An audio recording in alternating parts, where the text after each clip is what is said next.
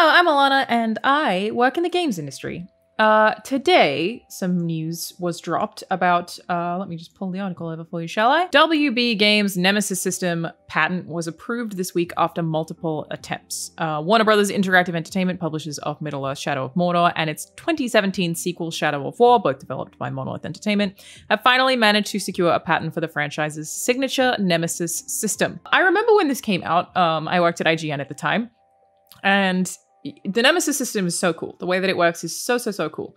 I wouldn't even really know how to describe it to anyone who doesn't know. Let me see if there's like a tidy description of it somewhere. It's basically a system that allows certain enemies to kind of evolve in a ranks and a hierarchy and remember you and have their ranks escalated if you fight them and lose. It is incredibly cool. And when it came out, I remember having all of these conversations that were like, man, why haven't more games done this? I feel like every game is going to want to do this because it's just a really unique way to give a lot of vague enemy NPCs a lot more depth, make them more menacing, make fights have a bit more meaning. A really unique take on that combat system in a game where a lot of things weren't quite that unique, if I'm being totally honest. And I wanted to talk about this because I feel like a lot of the reaction that I'm seeing from, you know, the general public, your average gamer, doesn't understand why this system being patented, or any system like it being patented, is kind of awful and could present some really big problems. But I'll continue with the article before we get to that. The US Patent and Trademark Office released an issue notice on February 3rd, 2021, stating that the patent would go into effect on February 23rd of this year. Warner Bros. Has the option to maintain the patent through 2035, providing they keep up with the necessary fees. Patent filed as Nemesis system characters, Nemesis forts, social vendettas, and followers in computer games, effectively codifies the functions of Monolith's Nemesis system and the sum of its parts as the property of WB. It does go on to say that the language in the application is fairly obtuse, but patents generally always are. And the short version is that it covers a system featuring procedurally generated NPCs that exist in a hierarchy and interact with and will remember the actions of players, which again, such a cool thing about it. Have their appearance/behavior altered by players, and whose place in that hierarchy can change and affect the position of other NPCs in said hierarchy. That's, you know, I guess that's how they describe it and why it was difficult for me to describe, with some images here kind of explaining how it works. So then I guess I should show you some of the comments I'm talking about just to illustrate that, because I'm not a fan of people on the internet are saying, without giving you actual examples of what people on the internet are saying. Let me find it. So here are some examples of what I'm talking about here. Dexter here said, I get being upset, but you can't hate on a company for coming up with an ingenious idea, then capitalizing on it by putting a patent on it. It would be stupid not to patent a genius idea for future use. It's their creation. I don't see the issue here. Those games are a lot of fun. They are not talked about enough. I do agree with that part. I do think the Nemesis system is absolutely fantastic. Why people moaning? They designed it and then went through the effort of putting it into a game. It belongs to them, so they have the right to protect it. Now, I do want to say that I was going to cover this person's tweet, but they seem to have already, you know, spoken about it. Definitely part of the issue with WB specifically doing this is that it seems really hypocritical, because so many of the systems that already exist in Shadow of Mordor are from other games. They are blatantly similar to Assassin's Creed, for example. But the issue is a lot broader than that, and it's an issue with patenting technology in general. On one hand, it is entirely possible that doing this means that WB will lease it to other studios. That is possible, but seems very unlikely to me. Does mean if they have that proper ownership, I'm sure that system was incredibly difficult to build, that they could let other people use it if they pay for it, which means it could be easier to get it into other games. I don't think that's likely to be what the purpose of this whole thing is, though. In reality, this is a major issue and something that I definitely do not support. You know, even if I agree this is something that they made that's really, really cool.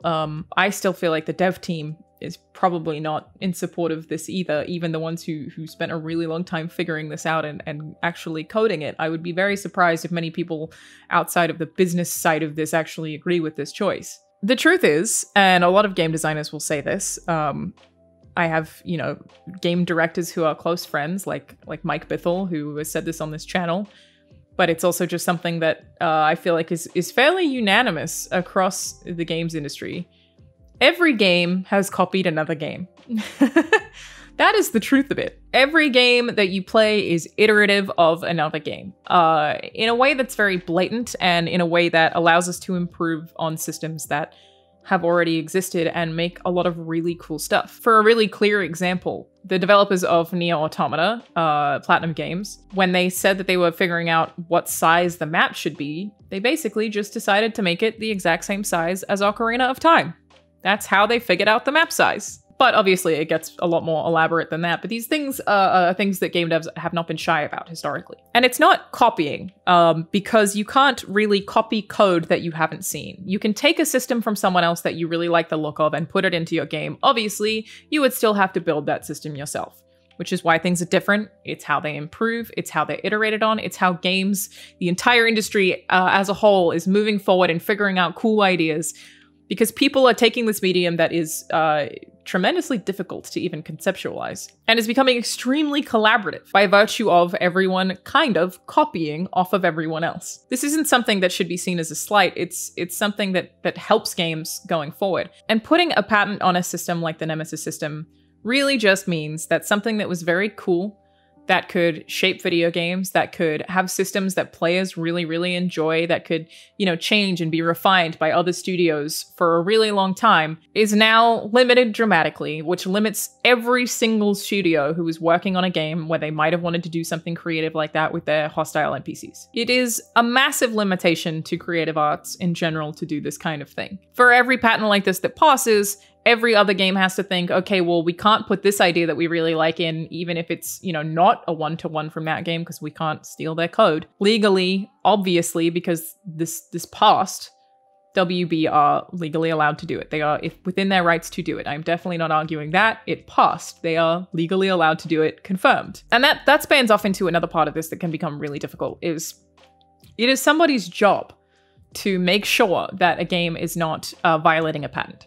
That can cost thousands of dollars. That can limit studios really significantly, because you have to make sure that you are not towing on the line of any other patent. People can be employed just to look out for patent issues.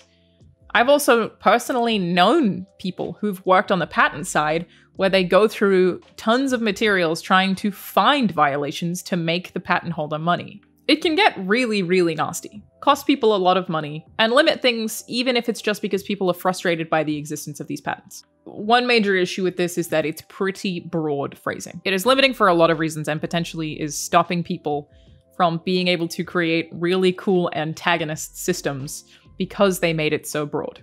I think it's also frustrating because WB aren't even using the system in other games. Like, it just stopped there. It just stopped with Shadow of War. Maybe if they were putting it into other games, like I really hoped that they'd put it in Mad Max. That would have been cool as hell, but they didn't. Then I would maybe think, okay, well, they've used this a whole bunch of times. Maybe it's a little bit less exciting. Assassin's Creed does have a slightly similar system. There are other games that have toyed with this idea, but creativity in a lot of cases in a medium like this, where we're still even figuring out what the limits of it are, often comes from seeing another idea and making it a lot cooler. And then every single game after that gets cooler as a result. But if it's just straight up, nope, you cannot use this thing. Despite the fact that our game's really similar to Assassin's Creed, you cannot use this thing that is very broadly described. I mean, the wording of social vendettas is in it. Ultimately, while I do agree they're within their rights to do it, legally they are allowed to do it, it is limiting to video games as a whole.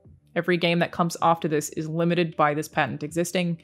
It costs developers money, it limits creativity, and it limits iteration, and our industry is one that is born of iteration, and to suggest that it isn't is just naive. Game developers are inspired by other video games. That is a reality. They are inspired by other mediums, and limiting that inspiration or telling us that we can't use a system like this with the broad phrasing of social vendettas means that any idea that you might have had that could loop into this system is just cut from day one. Even if that idea could have grown way beyond that and become a very different thing from the jump, if it seems like it's going to violate that patent, it doesn't get created. So yeah, I hope this does even a slightly good job of explaining it to people who maybe don't understand kind of the breadth of why this really sucks. I'm also just always worried about the precedent of the more stuff that gets slapped with this kind of ban hammer effectively, the more limiting video games will become in the long run. I mean, this is until 2035. I just hope that, you know, since it's happened and isn't too likely to be reformed, that WB use it more, at the very least, since nobody else can use anything even like it with that vague terminology. Such a cool system. It sucks to have it even, like, soured by this, you know? I will see you guys next time. Bye-bye.